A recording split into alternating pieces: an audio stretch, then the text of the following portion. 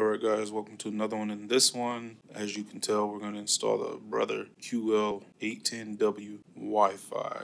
So just follow along on screen. It's a lot of steps. Most of it's just clicking. First thing you go to is install.brother and download the software. It should take you where you need to go. And it will prompt you as needed.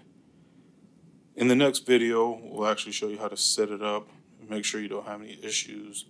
If you have any questions on this process, let us know down below. Otherwise, just follow along and we'll see you in the part 2.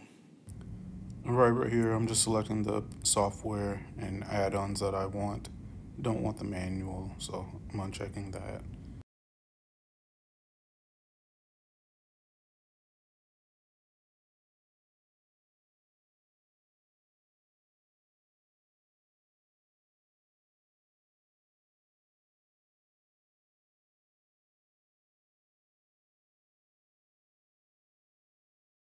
Okay, and here's where we select Wi-Fi, wireless network, install. We're going to do a peer-to-peer network printer, not something that's going to be on a shared network. You may have to go into your firewall and make some changes. If you have any questions about that, let us know. I have a cable, so I'm going to go ahead and say yes. If you have questions on how to do it without, we'll definitely make a video on that. But I think most people will have the cable, so we'll skip that for now.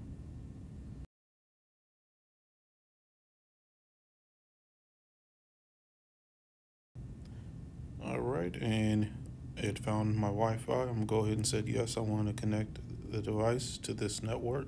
And next.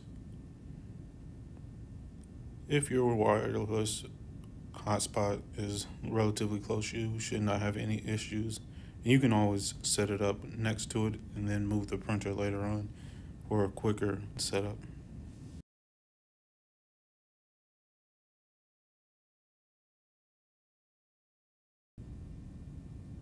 Good news, we can disconnect the USB cable and click next.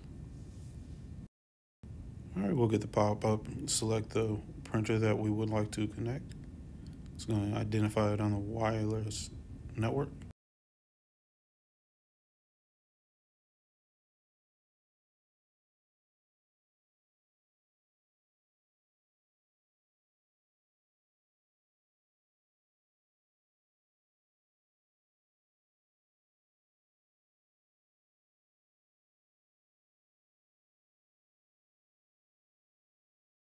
And we get the pop-up for the online registration page. If you want to register your printer with Brother, take advantage of whatever offerings they have, that would be the benefit of registering with them. Alright, the installation is complete. Go ahead and restart your computer, and we'll see you on part 2.